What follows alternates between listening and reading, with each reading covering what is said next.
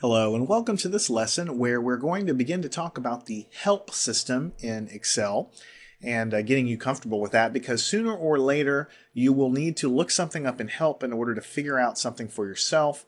And so it's important to know how to work your way around it. Now, the first thing is the help system really begins right in front of you, actually, because in this ribbon toolbar, as we mentioned before, and I'll say it again, in this ribbon toolbar, anything in it, if you hover your mouse over it, it'll tell you what the icon does. So if you're wondering what this format thing is, it'll say changes the row or row height or column width, organize sheets, or protect and hide cells. Now, it doesn't give you all the nitty-gritty details, but it's enough in many cases for you to hover over here, and then it'll give you a gentle reminder what it's about.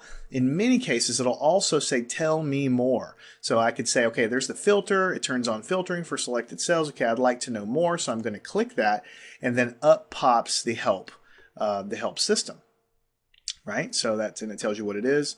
And then you can go down here and read all the little details with the graphics and so on. So if you are snooping around one of these tabs and you find something that you really just like to know what it is, the first thing I would do is hover over something.